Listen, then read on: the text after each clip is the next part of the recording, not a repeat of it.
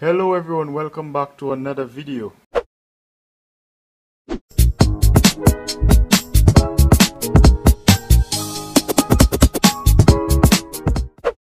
In today's video I'm going to show you guys how to install TWRP on your Galaxy J5.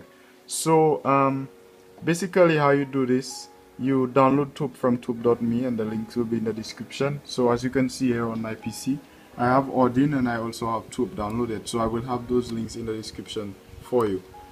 So on our device, before we connect our device to the PC and proceed with our installation, we have to head over to settings to unlock our bootloader. So you go to settings all the way down to about device, go to software info and tap on build number several times until developer options has been enabled, and you go back to your main screen and you would find developer options right here. You select it and you are going to look for OEM unlock. So you can see I have my bootloader unlocked currently, so for you it would be off, so all you have to do is turn it on and enable. So now that has been done, we're going to boot into download mode. So we power off our device, and to enter download mode we press our power, volume down and home buttons simultaneously. So as you can see, we are currently in download mode now. We are now going to press volume up to continue, and also some information to keep in mind. You can also tell that your bootloader is unlocked when you see FRP lock off. So if it is on, just go back into settings to ensure that OEM unlocking is turned on.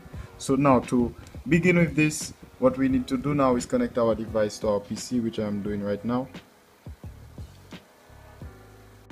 So I have connected my device successfully, and now on your PC what you are going to do is open up Odin.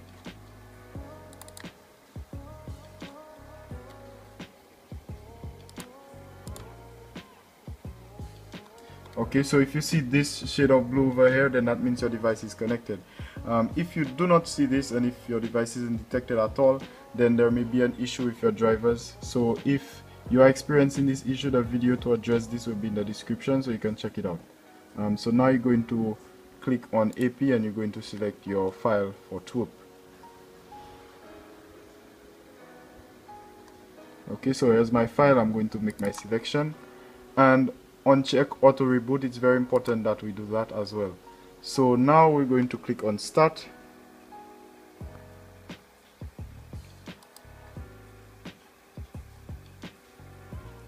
and the recovery has been installed. The device won't reboot since we have unchecked auto reboot. So now what we're going to do is boot into recovery immediately. So by doing this, we press our volume up, power and home buttons simultaneously. So I'm going to do that now. Or you can simply remove and replace your battery and then boot into recovery. So again, that's volume up, power and home buttons together simultaneously. Alright, so I'm now booting into recovery, and as you can see here, we have a custom recovery installed, as you can tell by this message.